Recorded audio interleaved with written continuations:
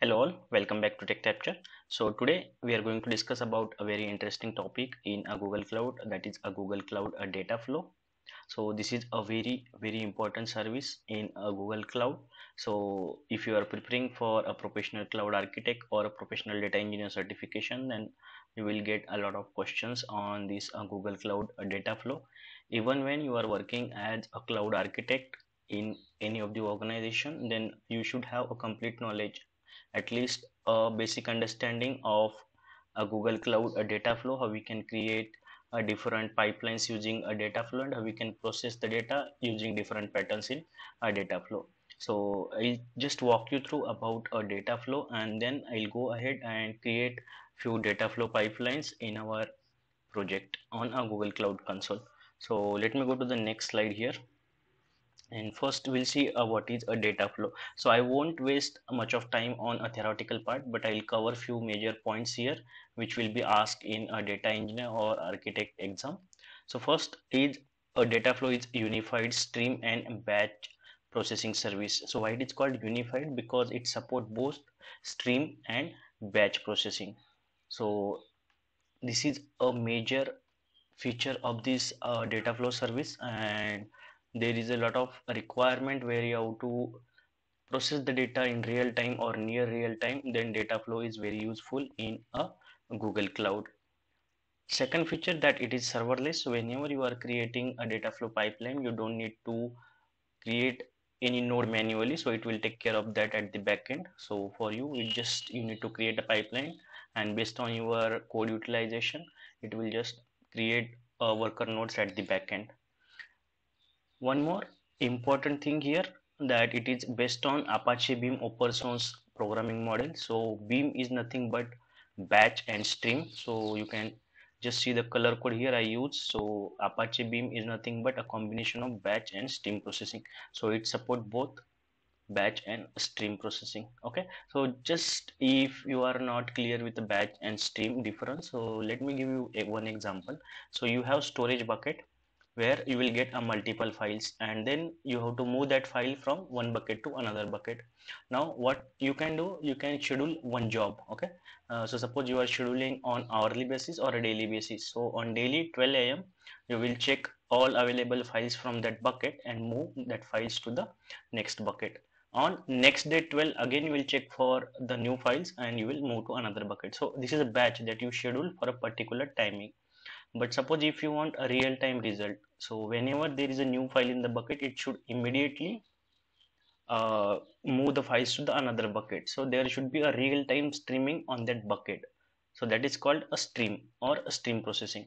So whenever there is a new content updated, it will immediately pick that event or that content and process your data.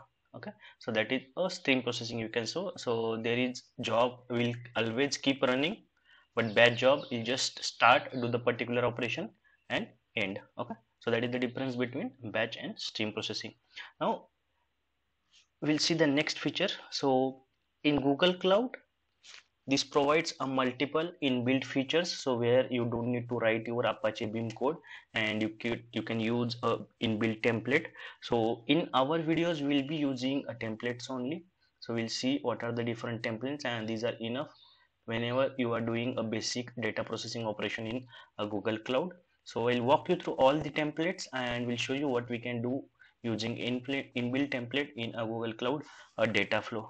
And these templates can be used instead of writing our pipeline code.